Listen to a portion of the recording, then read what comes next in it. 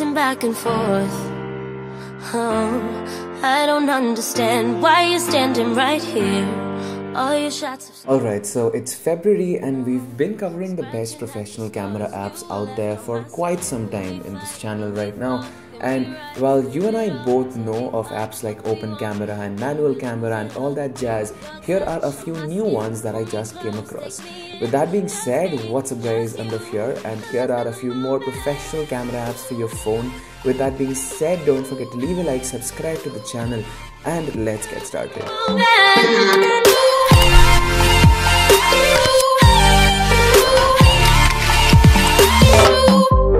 Alright, so the first app on the list is called HCam 2, and if you need a full-fledged camera app with all camera controls starting from DRO capabilities to HDR along with RAW file support and a wide range of resolution customizability for both photo and video, this is one of the better apps out there on the Play Store.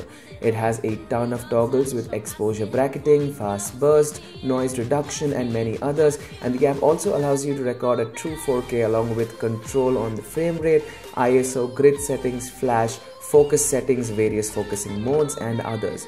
All in all, if you had to pick one app from this entire video, I'd suggest you pick this one. So be definitely sure to check out HCam 2. It's free and it's linked in the description below. Alright guys, moving on, we have a camera app called a Better Camera. It's literally called a Better Camera, and well, it really is. Now, the app allows semi-pro options for you to play around with, and so that even a person who just got a new phone, let's say does not know much about photography, can use it and get better pictures. Now it provides ISO and exposure controls with RAW support and a very easy to navigate UI. Now you can select various focus modes from continuous photo to video along with various modes such as HDR, panorama, night mode, exposure bracketing, burst shot and others. Now it's an equally good app with respect to HCam 2.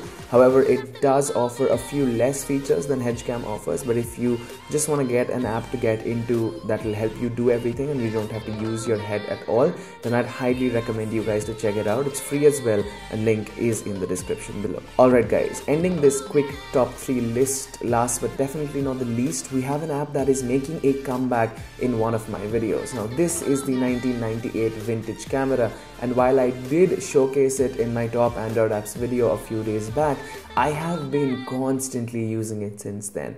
Now coming straight back to the app, if you haven't heard about it, if you're a fan of vintage looks and light leaks and dust filters and so on, chances are you'll love this app because it contains a plethora of filters ranging from Fujifilm vintage looks to many other carousels that you should definitely check out. And if you're looking for that old school vintage sepia look, this will be the app that's gonna tickle that itch of yours. And also it's totally free, there are no purchases at all, so definitely check it out. Link will be in the description below. And well guys, that is pretty much it for this really quick top 3 professional DSLR camera apps for 2019. I hope you guys found something new. I hope you guys found a new app to help you guys take better pictures with your phone. If you did, be sure to comment below your favorite app. Don't forget to check me out on Instagram and on Twitter. With that being said, this is Anubhav signing out. I will catch you guys with a new video very soon. Until then, you guys have a great day. Peace out. The summer